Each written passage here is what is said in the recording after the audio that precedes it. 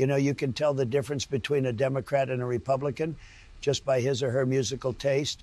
For example, Republicans like me just love musicians like guitarist Ted Nugent and singer Lee Greenwood.